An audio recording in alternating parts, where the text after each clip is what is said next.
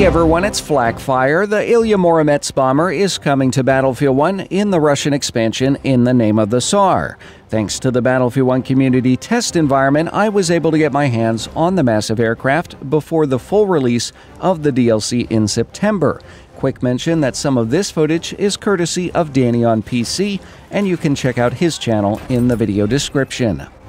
In Battlefield 1, the Ilya Muromets features a three-person crew: the pilot, a forward gunner with a light machine gun, and a rear gunner with a 20mm cannon. Players can also spawn inside the aircraft to fire their gun out of the side, parachute out, or even repair it. Now, there are several loadouts for the Ilya Muromets bomber. The first is a strategic bomber armed with small anti-infantry bombs, flechette clusters, and a spotting camera for revealing enemy locations. Next is a demolition bomber with access to the larger bombs and emergency repair, useful for penetrating fortified enemy positions. The most interesting and versatile of these, in my opinion, is the support bomber. It has cluster incendiaries, smoke bombs, and even a supply crate. The incendiaries are very useful for booting players off of the massive guns of the Tsar battery, while the supply crate brings a bit of commander mode back to the Battlefield franchise.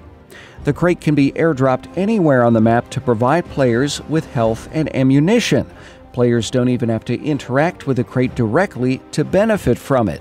If you're within a few meters of the supply drop, your ammo and health will automatically replenish like it would from an ammo or health crate. It may sound a bit overpowered, but the crate is notoriously difficult to aim, and it can be easily destroyed by explosives like a grenade. Also, since I know you're wondering, yes, it can also kill players by crushing them. What are your thoughts on the new massive Ilya Muromets bomber coming to Battlefield 1? Which loadout best appeals to you?